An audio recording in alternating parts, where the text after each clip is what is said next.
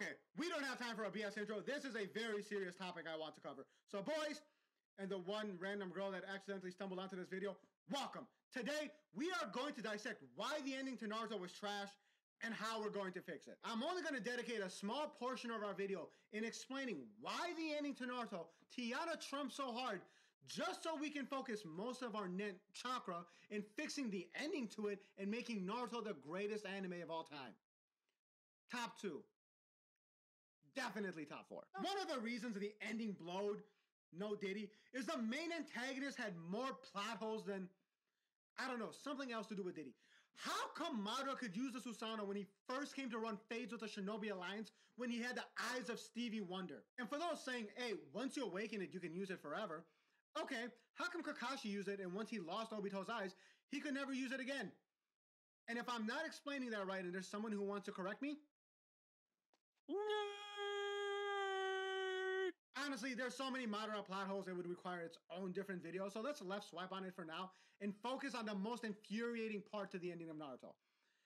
Bro, it dragged longer than my first grade teacher's titties. She looked like the teacher from the Recess cartoon, and she had them hangers on her. Like, if you wanted, you could double dutch with them.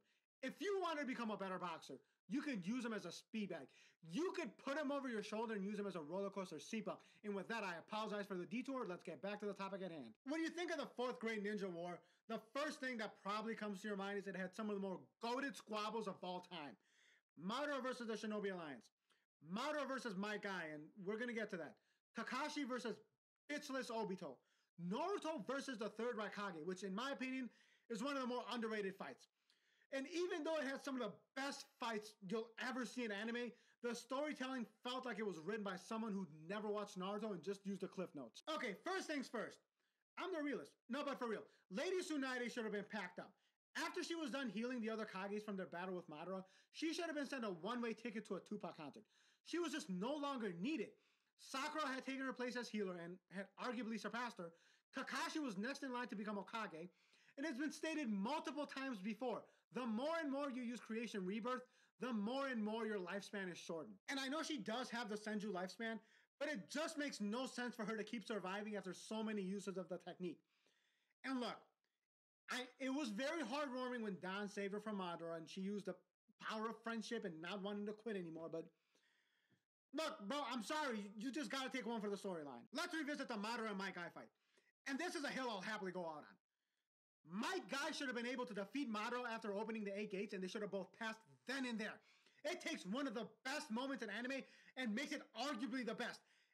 And the only thing that can compete with it is when Deji from Chainsaw Man finally got to find out some boobies after continuously risking his life. And this gives both characters deeper meaning. For my guy, who embodies the spirit of what the show Naruto was supposed to be, someone who came from nothing, who had to work for everything he got, gets to be the hero we may not want, but we deserve, because when Madara knocked, my guy bucked.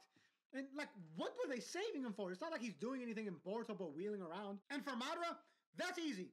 He gets to have a defeat an antagonist of his caliber deserves to have, instead of just being used as a stepping stone for a villain who was just a launch pad for Boruto. Now, I did save this opinion for last because it is a teensy-weensy little bit controversial. And that's because it involves Sakura and Hinata opening up a joint OnlyFans account to pay for Sasuke's funeral after Naruto packs him up during their battle at Vel at the end part 2. Okay, look, I get Naruto's whole I do not kill shtick, but please bear with me, because having Sasuke join Lady Tsunade at Tupac's funeral does 3 important things. Number 1, it gets rid of Sasuke, which is fantastic because I hate Sasuke, and I'm never one who shies away from admitting he's biased. Numero 3 menos uno. Having the battle end in a tie unironically shows how far superior Naruto was to him, because during their entire battle, Sasuke was trying to unalive him, while Naruto was just trying to defend in no-talk jutsu. And B, Naruto spent the entire war not only knuckling up, but giving away his chakra like it was a stimulus package. And last but not least, I know I'm kind of repeating myself here, but I do feel like it would help Sasuke's character a lot.